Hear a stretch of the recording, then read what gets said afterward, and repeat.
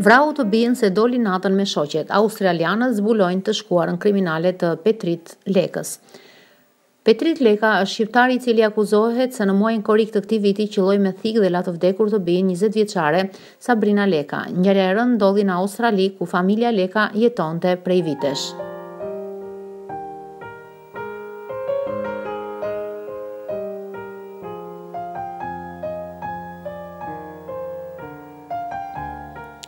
Sabrina përshkruhej si një vajzë e mbar, studente shumë e mirë me mësime dhe mjaft bukuroshe.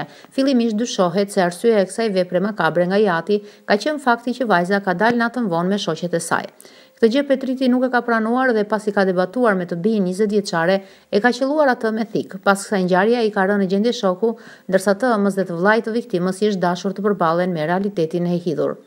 Buri mëtej është shtruar në një spital psikiatrik ku do të mbahet në kontroll nga mjekët dhe pse është shpallur fajtor për vrasjen e të bijes. Por si të mos mjaftonte kjo, mediat australiane shkruajnë se Petriti ka pasur një të shkuar të erret.